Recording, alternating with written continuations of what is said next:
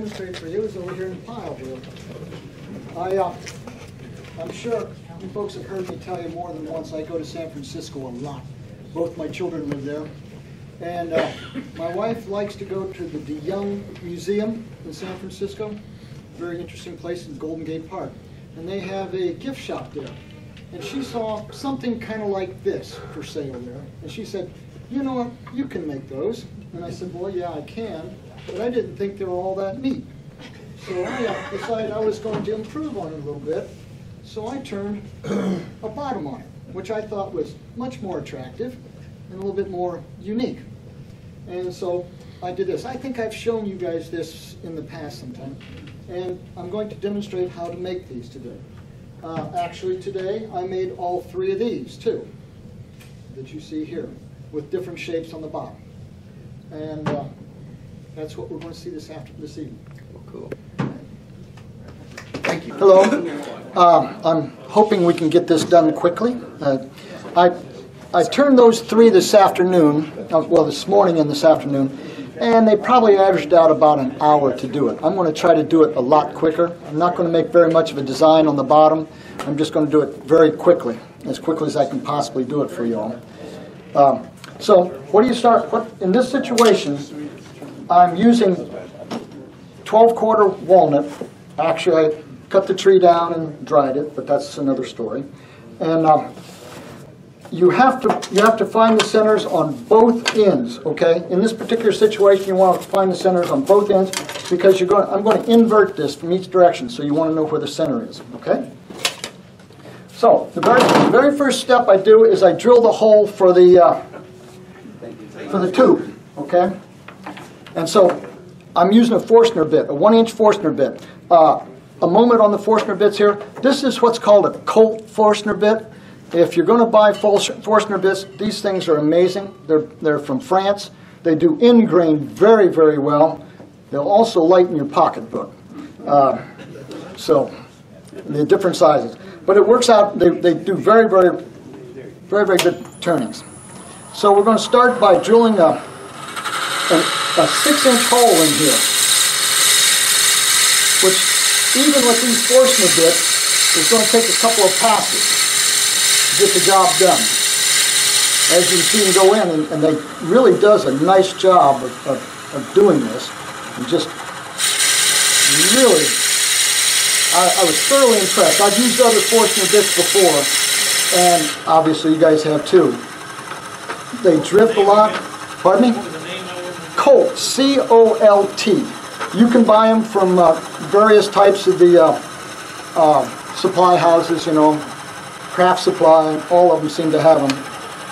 The bit's about 30 bucks. The holders to do it are about 20 or 30 bucks a piece too. So they're not cheap at all.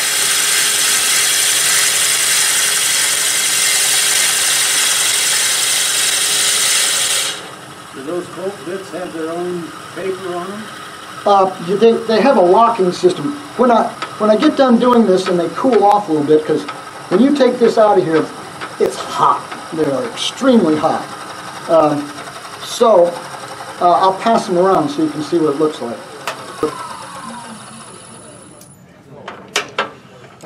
They go together by a rotating motion there.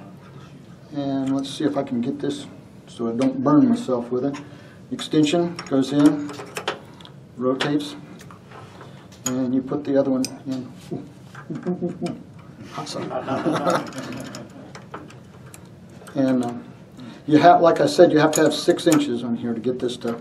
Are those like those ones I was just looking today or yesterday in Craft Supply? They had some extensions for Forstner bits. Is that the kind of thing that? Yeah, if it's called Colt, yes. In the system all, it goes together. It's, you know, it's. They didn't have any set screws there. No, there's no set screws. It just twists itself in. They also make various size ones. If you're going to make pepper mills or anything like that, they have many different sizes for this.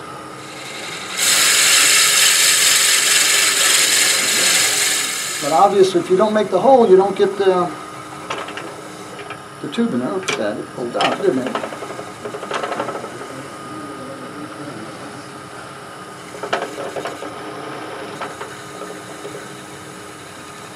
See if we can get this organized right. And from experience, that's 6 inches. There's a little mark on the little extension, and I know if I get quite just about there, I have got it to the distance I need. Yes, it is. That's okay, isn't it? Isn't it, Mike? Sure. Do it the easiest way we can. I'll stop before I pull it clear out. And like I said, see if I can get that to come. I'll let that cool off for a few minutes before I pass it around, because you don't want to touch it, because it is really, really hot.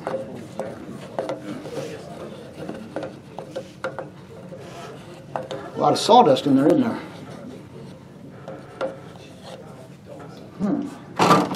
Maybe this one will go in deep enough. Now, once you've turned this, yeah. How long would that extension piece be used? That extension is about 3.5 inches, but they do make one that is 6 or 6.5 inches long. So you can make pepper mills or anything with it. They make all different size bits for them. I've even seen like 2.5, 3-inch Forstner bits. That would be a real turn to put that through in there. Now, at this point, what I like to do to make, go ahead. Kurt, that's 3 inches square by how long? 3 inches square. Let me see. Where's my tape measure? I think it's about 10 inches, something like that. Oh, here it is in this pocket, of course. Actually, yes, it's exactly 10 inches long. Thank you. Okay. At this point, I like to just take and put a little taper on the end. You don't really have to, as you can see how I did some of those. If you just put it in there, you can just set it so that there's a lip on them, okay? So it's nice to turn a little bit of that lip off so that the actual tube will fit all the way in. Okay, now, very simple turning here.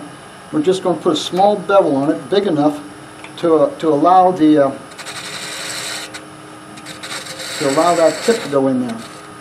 And you notice I had the live center on the tailstock, and I'll use that almost all the time because I don't want anything to come flying out very easily.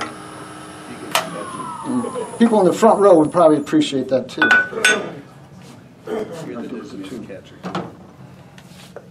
That looks like it's going to fit.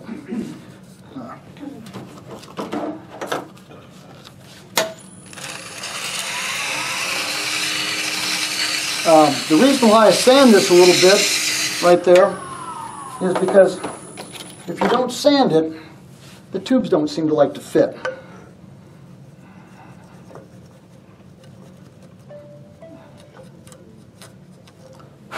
And I think that might fit all the way down in there. I'm not going to take time to force it because I'm going to move on to the next step. Like I said, I'm going to try to move on this project just as quick as I possibly can for y'all. Now I'll bring up the tailstock to hold it. As you see, I've got this thing mounted in some coal jaw chucks right here, and I don't know if that's really kosher or not, but I hold a lot of different things in these things, square shapes, anything to just kind of hold it so I can get the opposite side or whatever, just make them work for themselves, work for me. Okay. Now you'll see. I'll put this here. You can probably see there are lines here. And I line them up because that's the area I'm going to turn, okay? The rest of it I'm going to leave square because you don't turn this part at all. It's all done on the bandsaw. Now, and the trickiest part of turning this project, for me anyway, I'm sure you accomplished turners can take care of this much easier than I can, is to turn a nice square, okay? It's easy to knock the corners off and get it round. It's hard to keep the square. So how I start with that is, what do I do with it? I start with just a chisel, and let's see if we can get this, it's straight blade chisel, and I'm going to give this thing a shot. And you can see, I put lines on all 4 sides so I can see where the line's going to be. And I don't know if that'll show up on that thing there, but I take and I just kind of go in just as straight and easy as I can. And I try to cut it so it cuts a nice square shoulder.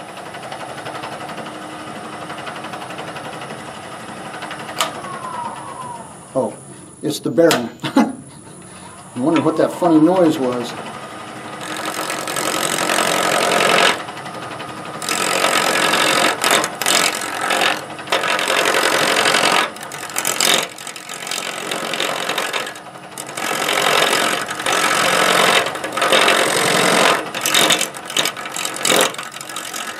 See how you knock the corners off there? You don't want to do that on the square side. The other side doesn't really matter all that much.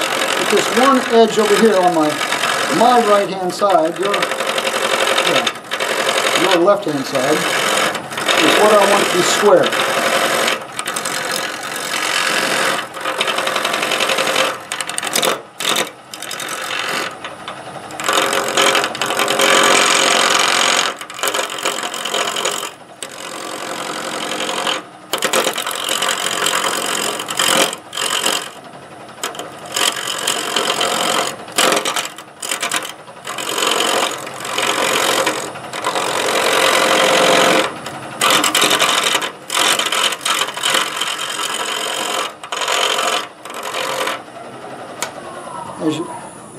As you can see now, I'm trying to just keep this square corner here.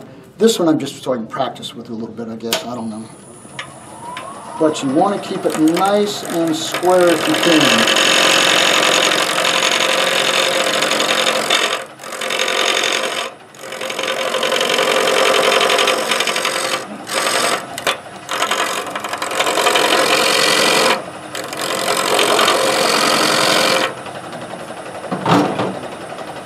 I'm just going to round it up a little bit here.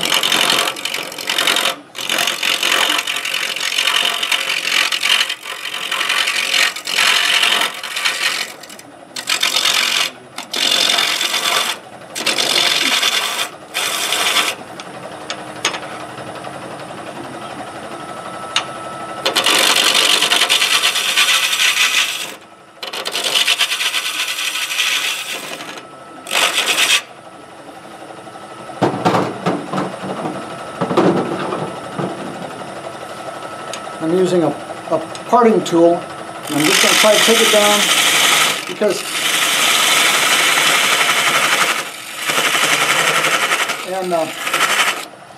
for the sake of time here, I'm just going to do a simple turn here.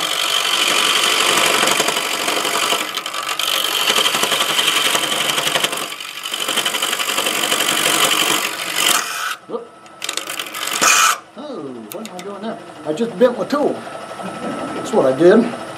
It's a cheap Sears tool, you know.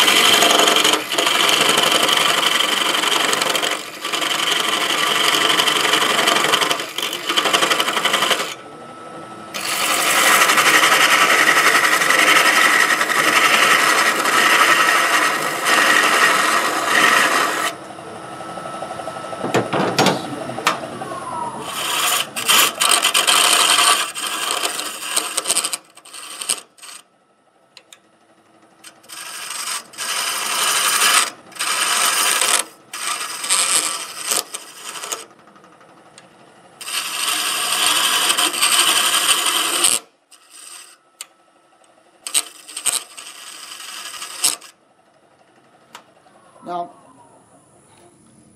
I just turned, my goodness, I've never seen that happen before. It wiggles. I've never seen that before. I must be in way too big of a hurry. We'll straighten that up on the other side. At this point, I would sand this smooth. If I was going to make another shape or something, I would just smooth it all off and make it as nice and as smooth as you can get, okay? Once again, I'm really going to try to hurry just so we don't get everybody stuck here all night long. Okay, at this point, you can see I've turned the square and everything. Now, I go to the other end at this point, okay?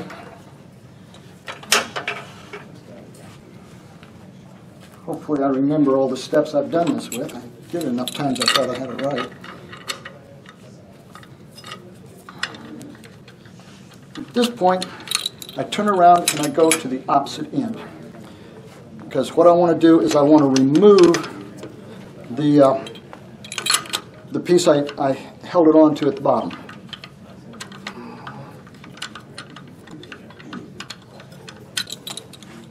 Now you bring it up, like I said, I want to get it right held up against my jaw there, so we don't have the possibility of flying into the audience. Yeah, I thought you would, Mike.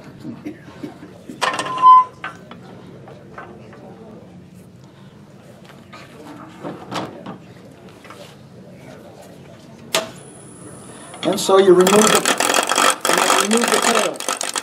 You don't have to have this big of a piece either. If you're more trusting yourself, you can make it smaller. I'm just doing it big enough so I don't have to worry about that.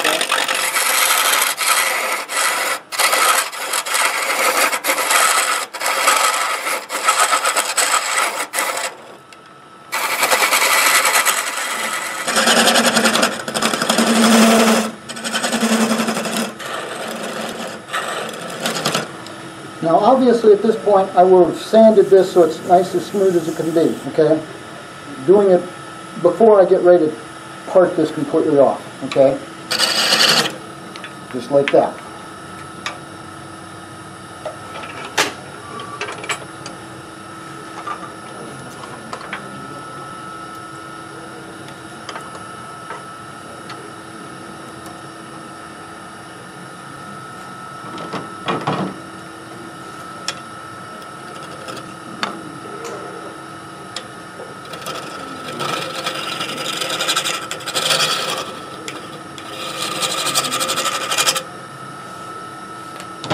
Obviously at this point I would sand that end also. Okay, so now you've got your basic bottom shape made, okay? Now to the next step. At this point you got to figure out exactly what's going on here, because one of the important aspects of this thing is where's the hole in the center? Because if you don't know where the hole in the center is, when you get ready to do the bandsawing, you might really screw it up, okay? As you can see with some of it, if you get it just right, you have this little thin piece of wood that goes down through there, okay? And I thought that was a nice little example. But if you do it a little bit too deep, the little thin piece of wood disappears, okay? So that's why you have to do this next step that I'm going to do, is that you take and you lay out where the center hole is, okay?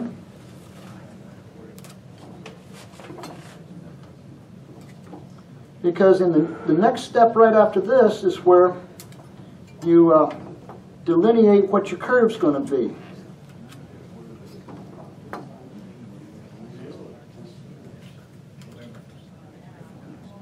Okay? And you have to do that on at least two sides, because you're going to make your drawings on two sides.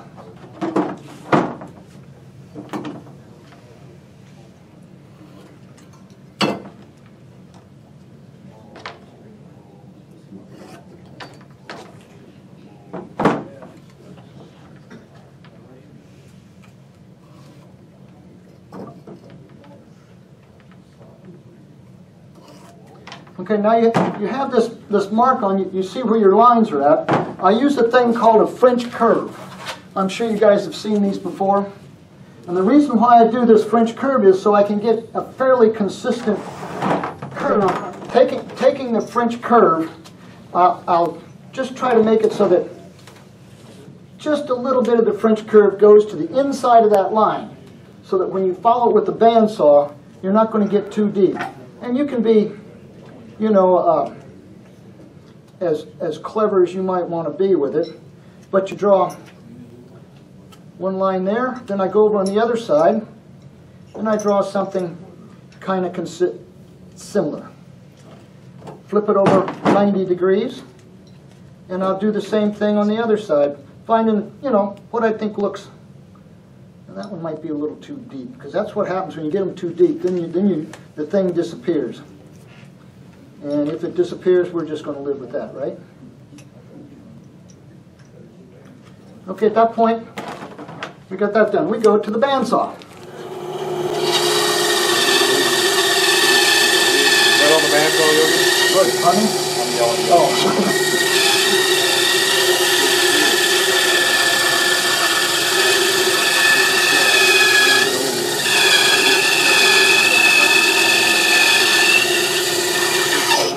You gotta save this piece.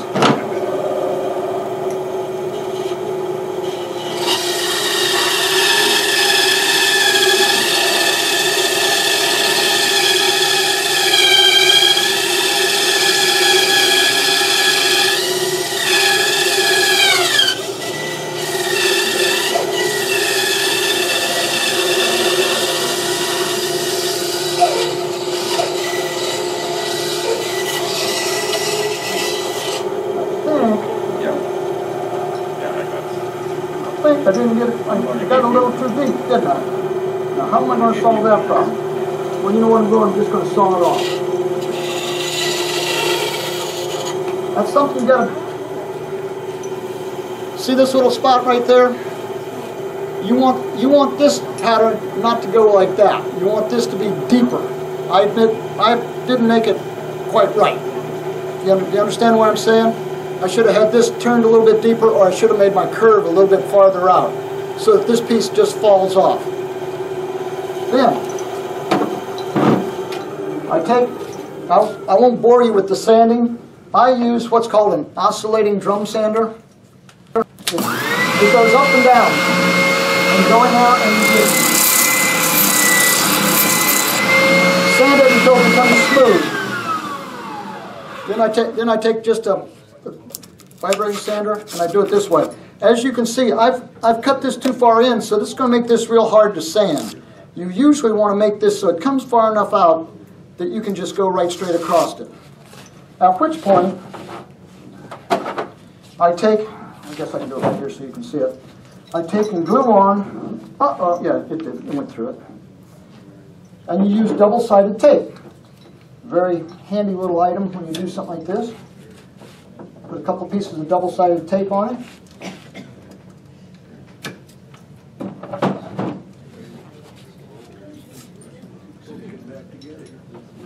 And you glue it back together, exactly right. Kinda.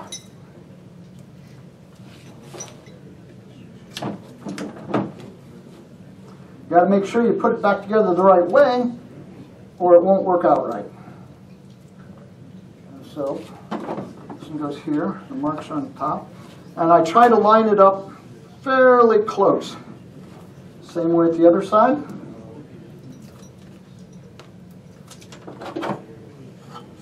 Get those go back on right like that. And you'll see that your pattern now exists on the other side.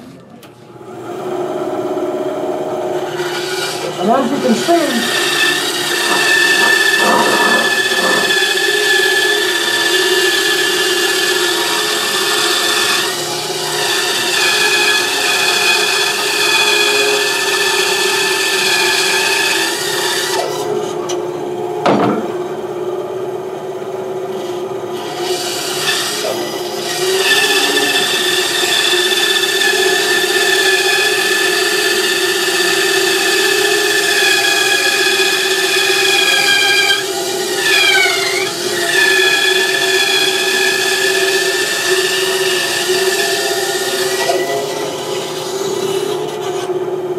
once again, I've made the mistake here in my haste.